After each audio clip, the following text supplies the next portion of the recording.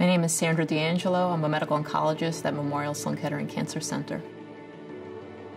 What's been exciting in caring for Merkel cell patients over the last few years are the new therapies that are emerging. I think it's very important that patients seek care in an academic medical center that has a large volume of Merkel cell carcinoma patients. They should really see a surgical oncologist with specialty in skin cancer management.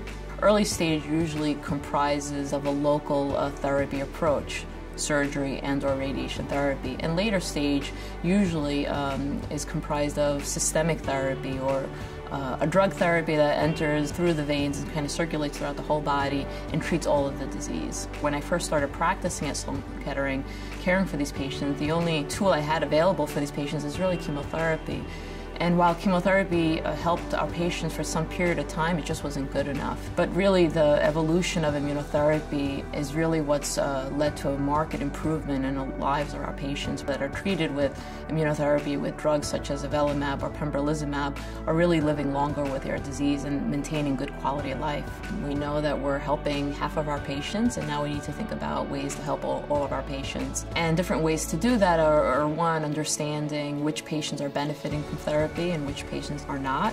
And then for those that are not, what can we do to broaden the options for those patients? Thinking about combining a few different drugs. I think that the field is really at its infancy, and the possibilities are endless, and it's a privilege really to be part of this world where we're really trying to unravel new ways to treat what was referred to as a deadly cancer in the past.